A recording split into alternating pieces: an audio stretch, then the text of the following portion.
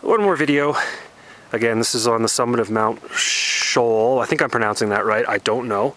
There's a cairn. Lake Louise, panning around, Bow Valley corridor there. Great mountains in the distance. And there's the biggest of them all around here, Mount Temple. Beside it, Mount Eiffel. And I forget that other, Pinnacle Peak, I think it's called, that other thing beside it.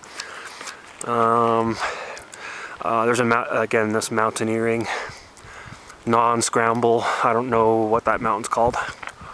And there's a very easy scramble right over there called, looking right at it, and that's called Mount Fairview, which overlooks the Chateau Lake Louise and the lake itself.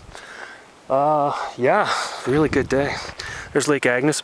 Oh, and just panning up, this is the crazy rubble, loose shale, that the kind of the crux of the mountain that you gotta kind of make your way.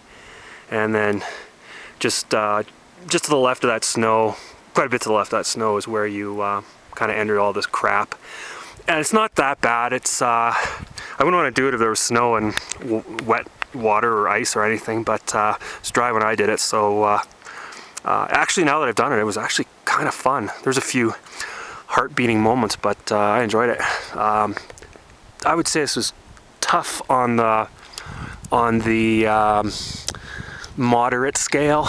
It's not a difficult, and there is a little bit of exposure, nothing too bad, but there definitely is a little bit, but just for like 1 or 2 sections, it's not too bad.